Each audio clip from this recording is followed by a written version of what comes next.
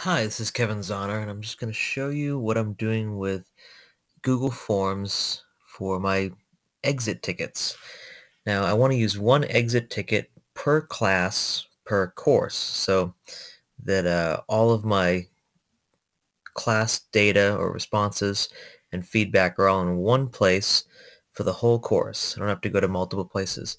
I want to use that as a mother sheet, that spreadsheet that it goes to right over here, as a mother sheet to pull from and filter down to a student sheet, which would be over here, for example, like this one. It says Zahner Exit 1 sheet.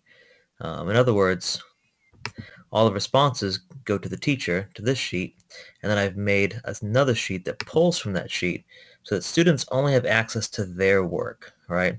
Here's Joseph Smith's work. Okay, so let's try it out. We go to exit ticket, type in, the student types in their name, scroll down, and we say okay, right? So that response goes to the mother sheet. There it is right there. And I say on the mother sheet, great. There's the feedback. All right. And then it's going to go to the student as well. The student's going to get the feedback all at once without having to do multiple steps. It's a little bit of work on the front. So how did I do this? I went to this mother sheet and I added the easy query. And I created a query, and it's not too hard to do. The directions are very simple. It pops over here. You just put in your filter and you name the sheet. I named the sheets very simply last name exit 1. Okay?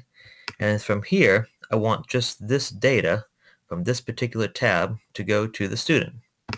So on the student sheet, I did an import range and put in the key from the mother sheet, which you can find in the URL up here, and then typed in Zahner exit 1 exclamation, and then there's the range, E including this feedback column.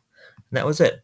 So I hope this helps. There's a few things that you have to get right for this to work properly. So if you have any questions, you can ask in the comments below, and I'd be happy to discuss it.